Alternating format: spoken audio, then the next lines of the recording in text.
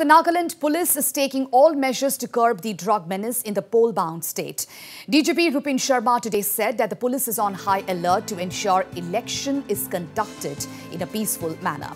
Addressing the media, DGP Sharma informed that at least 6 to 8 police personnel have been detained in drugs cases.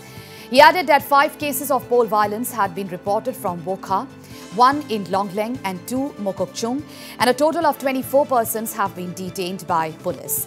DGP Sharma further informed that 66,000 litres of illicit liquor and cash worth Rs 3.65 crore have been seized till February 14th.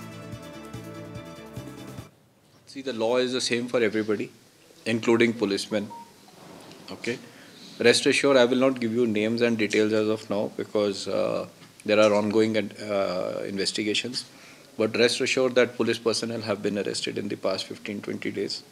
So we made an appeal to all our personnel, which is that if any one of you takes drugs, please come and report to us yourself. If he reports to us, we will take a lenient view. But if he doesn't report to us and before his reporting we get to him, then he's a criminal.